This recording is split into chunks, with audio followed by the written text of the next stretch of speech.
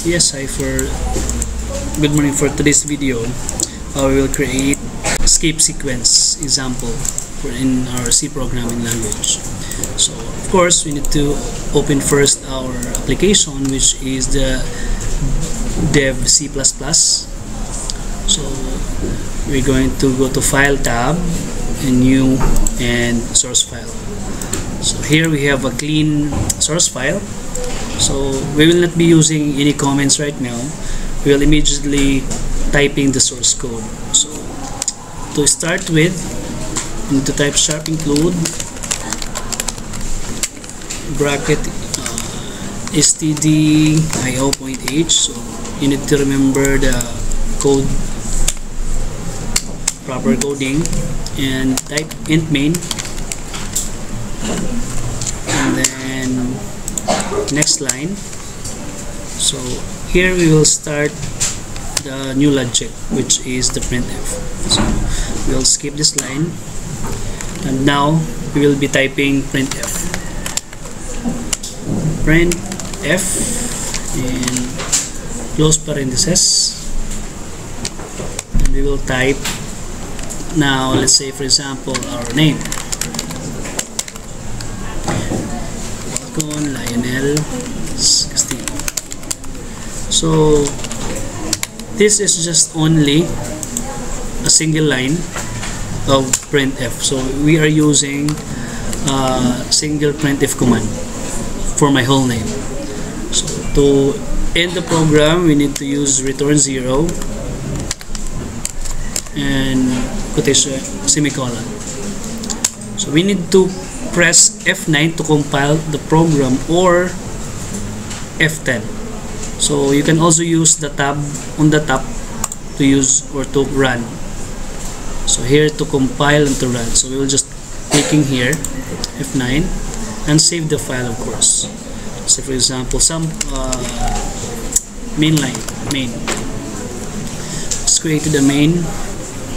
So return 0. There is an error. Why? What could be the error here? So upon checking, the printf does not have any termination. So termination is the key here.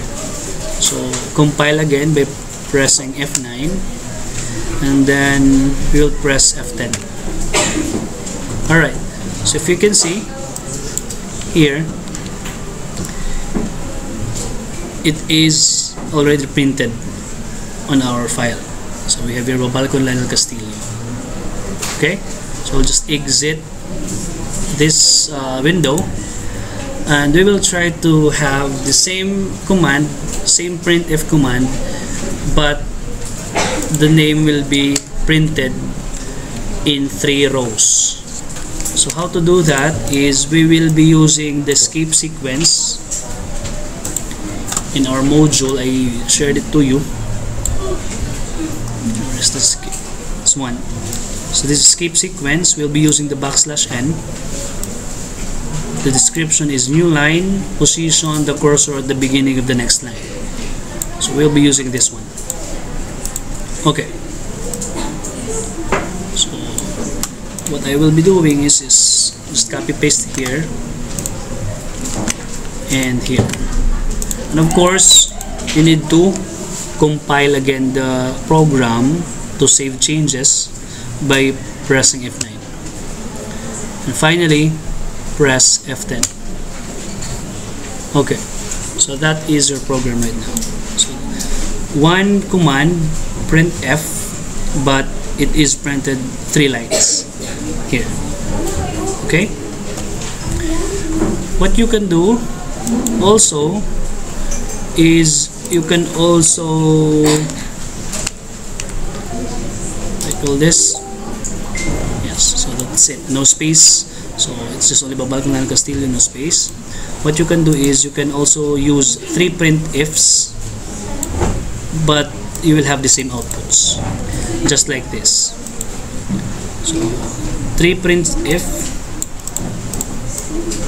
but when you compile this or when you run the program, it will get you the same output.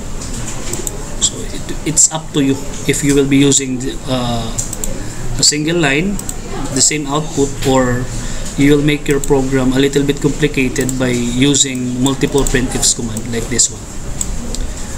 Okay, so that's it for this video with the use of \n or the skip sequence \n. So thank you.